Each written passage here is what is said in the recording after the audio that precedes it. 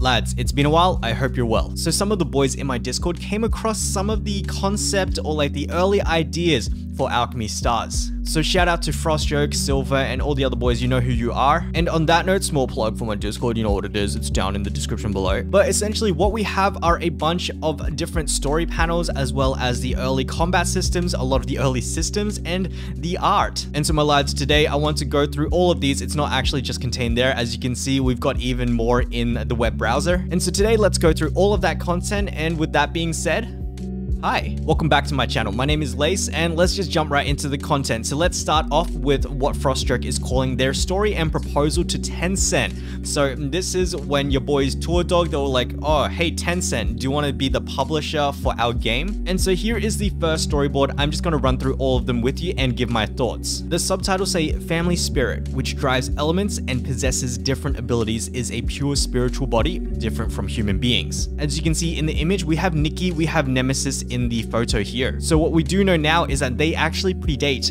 the current version of Alchemy Stars. And so the next storyboard we have, yet beside them, beside the spiritual beings, we have another kind that is called the Aki. And to be honest, like this looks like the current True Order, like with their kind of a little bit grotesque, demonic kind of feel. Like this, it could be an early concept for Victoria that we know today. So here we've got Aki. Moving on, next, these three races once shed their blood dividing the world. So we've got the Aki, we've got the spiritual beings, as well as the humans. And then the humans and the co-spirits built an alliance to survive. So it really actually sounds like, if you guys have seen something like Shaman King or Bleach, very much like a human and a co-spirit partner relationship. Co-spiriters, those who could bond their souls with spirits, once repulsed Aki and saved our home. And so now, with the 5 cities remained, the second war may revive from the wasteland or the academy. That one is a little bit iffy, but like from what I can tell, the current system in which we have like the Northland and we have Rediesel Wrench, like Illumina, I think previously in these early 2019 concepts,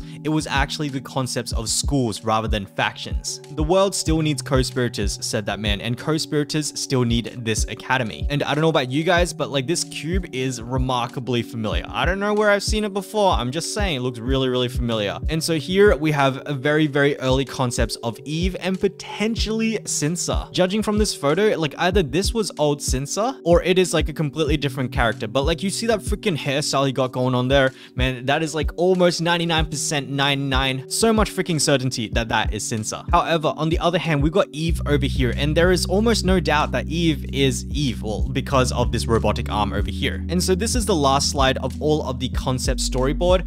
I will leave this translation to you, but essentially there are a couple of things here that still make me feel like it's Cinsa. All right, and so that wraps up the early concept of the storyboard. Let's look into some of the other content. Next up, what I have here is a bunch of essentially like the systems and some of like the tutorial, like the images that they post on the Twitter before it actually gets in game. Kind of like previews, right? And so to kick things off, we have this one over here, and as you can see, we've got Eve with the robotic arm. And so I do believe that this is like a red faction, but aside from Eve herself, I actually don't recognize any of these characters. Let's move on to the next slide, and here is where it gets interesting. On the left hand side, you see this smug looking, brown haired, monkey looking, I don't know, many other terms I could use to describe this guy, but in fact, this is our navigator. It's honestly pretty funny how different this navigator is to, like, compared to our one today. Like our one today is like, he's kind of a wimp. But this guy is like smug AF. He would steal your girl and then he would tell you to apologize. Anyway, on this image, you will see a few more familiar faces.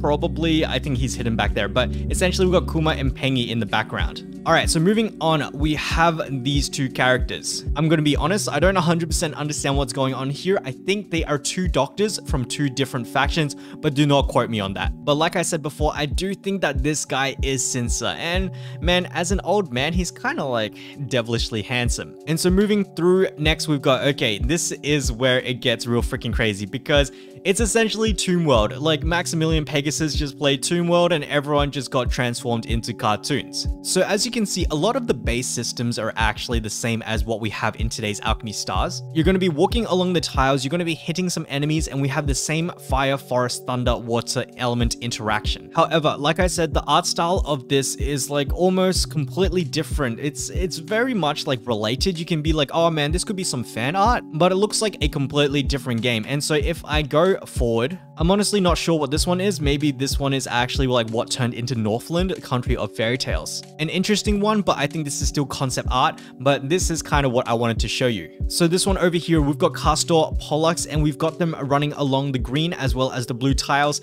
Like conceptually, from the point of view of like the game, the core game mechanics, it is the same. And what this page itself is trying to demonstrate to us is that there are dual elements where this character, Castor, Pollux, are blue and green, and they can run on both blue and green. And so moving on, next we've got, okay, this is the screen that I really wanted to show you because this is what really made me feel like, well, this is like Tomb World. We've got all these characters over here. You can see Louise, the old Louise, which is actually, she's kind of the same Louise. Old mate Kuma Pengi were an SSR and they got freaking demoted to a 5-star.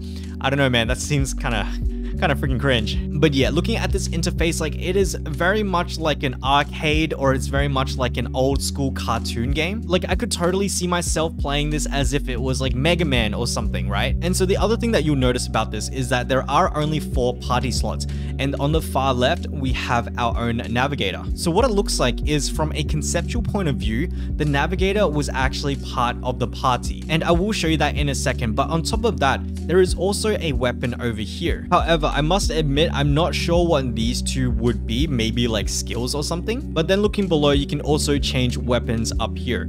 Okay, so moving on, this is the change weapon screen, and I suspect we've got some like weapon skills down here. However, looking at this at a quick glance, it's kind of sounding a bit complex. My interpretation of this is 5, 6, 8, 9. I think it's like you need to run on either 5 red squares or 6 green squares, or la-di-da-da up to 9 blue squares to be able to trigger this effect. My guys, that is just my guess. I don't know if that is actually how it works. And so moving on, we have a boss battle with Eve. I think it kind of looks like Eve over there. And so this looks like our combat screen. It's very close to it, where we've got our party members down here and then a leader kind of at the top. However, like for us today, it's switch leader. And as you can see, we have our smuggy protagonist down here on the field, and he is leading the battle. Quite a different concept to what we have today. Our navigator is just like sitting in the back line. He's just freaking chilling, and he's just like, all right, knight to b3. And so my dudes, with that is the end of the systems itself.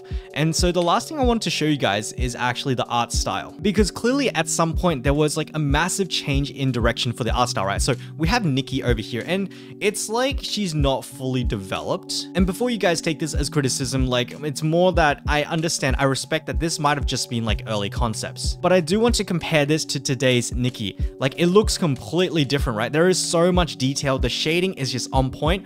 It just looks a lot more professional. And so comparing old Nikki to new Nikki, you can kind of see why I am calling the old Nikki like kind of like Toontown, right? All right, and so after that, I do have one last thing to show you guys, and it's just like, it's kind of like a concept of card systems, but essentially we have a whole bunch of different characters here that are using like the older art form. We've got like a butler looking dude, or even like a casino dealer. He's using hands, and he's got a king looking guy behind him with a giant sword. Unfortunately, my guys, I am not even going to try to pronounce this name, like Nord, or yeah, I'm gonna stop trying. And so Old Mate is a 5-star fire unit. Now coming down, we have a familiar face, Nemesis. However, was she called Nemesis in her old days? Oh, she was Nemesis. She was a 5-star, and she was a thunder unit indeed. Looks like she had a very little changing. All right, moving on. Who have we got next? Oh, we got Faust. Okay, we'll see if Faust is still called Faust and a fire 5-star. Relia Howard, 5-star fire. Okay, he is still like as we know him in Faust in terms of his archetype, but what the frick? And so moving on, we've got the two that we saw, Castor and Pollux, who are going to be water and forest 5-stars. Pretty sick design. However, I feel like back in the day, they really emphasized like the dual element. Whereas these days, it's kind of like, well, who has a logical dual element? Like we've got Midgard, who is forest and fire, etc, etc. And so moving through, we have Nikki. Let's see if she was always Nikki and always a forest and Narcissus. Okay, I mean, it's pretty freaking close. And as for her rarity, 5-star forest, I suspect expect that 5-star was the highest rarity at the time. Like, boys, I gotta admit, I kind of like this. Like, it's almost like a chibi Nikki. However, just comparing like this to today's kind of art, oh my god, like look at that freaking race queen. It is pretty obvious as to why they went with this kind of art style versus the older ones. However, again, I cannot discount the fact that this might have just been some concept art, like some early images they had always intended to go for something like this. All right, and so let's move on, and we got Louise. Is Louise going to be a 5-star? It is going to be Louise. Oh, looks like her last name is Carol, the Wonderland. Louise Carol with a 5-star on the forest element. She actually looks almost identical to what we have right now. And so moving through, we've got Erato. I feel like I've seen this character. I feel like I've seen her quite a fair bit. However, my guys, I cannot remember where I have seen her before. And so if you do know, let me down in the comments below. But let's move on. She is going to be a 5-star water, and she certainly looks like it. Okay, and so next, we have Kuma and Pengy and Benny and Penny. What the freak? Why is his name Benny? Why Benny? I mean, I'm gonna assume that this guy is Benny and that guy is Penny. And maybe it's Benny because it's a bear, and Penny because like it's a penguin. And so let's have a quick look, and they are going to be a 5-star water unit. Moving on, we've got a character I certainly have not seen before, but she looks like a water unit. Noir, okay. Unbreakable Diamond. Maybe she is going to be an upcoming unit. Maybe she was transformed into something that we already have today. Or maybe she is going to be benched forever in the dark depths of the archives in Alchemy Stars basement back over in the Tour Dog Studios. However, boys, there is one thing that I did want to point out, and it's that in none of the content today, none of these conceptual arts, none of these like freaking battle systems and stuff, did we even see a mention of Vice or Carlene. And so I guess that means really they were actually really recent additions. And so with that small little observation, I am going to leave you guys with a secret question. What do you guys think about these early 2019 concepts of Alchemy Stars? If this was still the Mega Man looking game that it once was, would you still have played it? Or are you kind of relieved that they kind of like almost elevated their art style as well as their entire UI interface? My boys, let me know down in the comments below, and if you do end up leaving a comment, thank you guys so much. If you did enjoy this video, you already know the drill: like, subscribe, notification bells on. And so as Nikki once said, all good things must come to an end. Not her, apparently. She came through to the end game. So my boys, thank you guys so much for watching, and I'll catch you guys in the next video. Bye-bye.